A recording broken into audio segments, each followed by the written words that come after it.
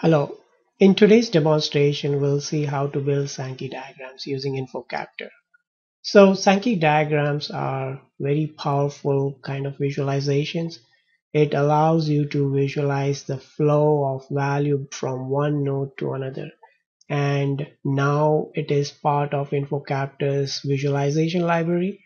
So you don't need any complicated scripting to build this beautiful visualization. So what we're gonna do is we'll click on the data tab, and we have some pre-saved data sets that we can use it. So let's say if we click on the retailer data set. So there are multiple ways you can build Sankey diagrams, and if you go on the web, there are like you can build it using flowcharting software. You have some JavaScripting, you can use it, but InfoCapture is simplifying the visualization process. And now what you have is right here in the library, one of the pre-built option that you can select it. So there you have is two options. One is Sankey and the other is Sankey flow level. So there is a subtle difference between the two, and we'll go through each of them. So I have is the dimensions and the measures. So let's say I build a simple pivot table using my dimensions. Now this is a simple pivot table showing me a cross between customer class and product line. Now if I switch and build a Sankey diagram, what I see is I see the from and the two nodes, and on the left hand side I see the customer class, and on the right hand side I see the product line. And this node represents the sum total of all sales for this particular customer class. So what it means is the corporation customer class, the total sales is 2.8 million. And on the right hand side I see the product line, and the sales by product line paper stuff is 2.4 million.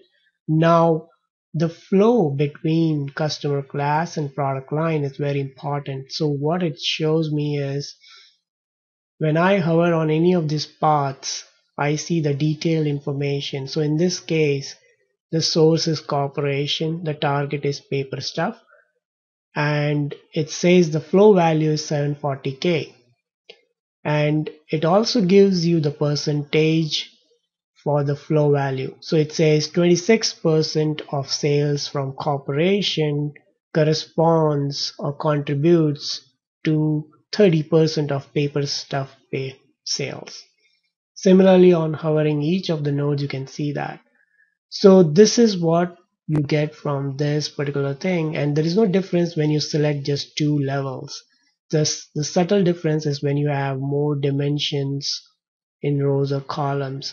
So for example, if I say let me add a third dimension to it, so I add warehouse, it automatically builds a trellis chart with all the Sankey diagrams. So it's a grid of Sankey diagrams. And the same thing, if I add say ship priority to the columns, I get this that is going across, and I can scroll through and see the entire list of all the Sankeys that have been created.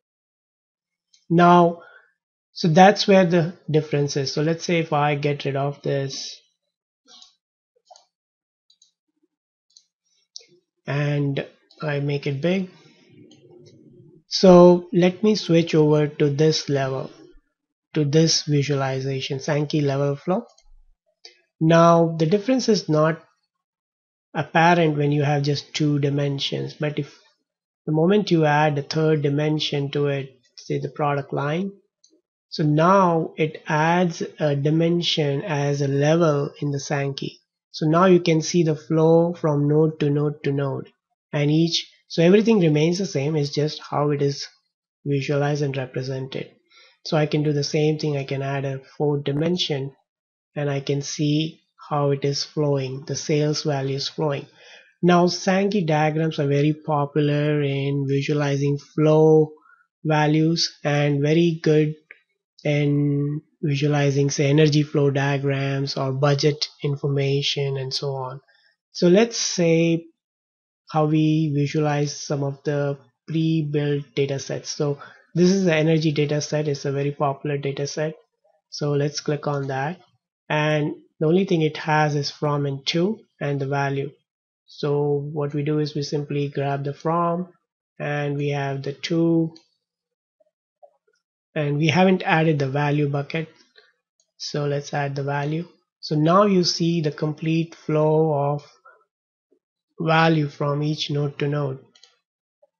And now you can see is you can also highlight any of the nodes. So for example, let's say if I click on this solar, it automatically highlights the left nodes and all the way to the right, all the nodes that are connected to that particular node.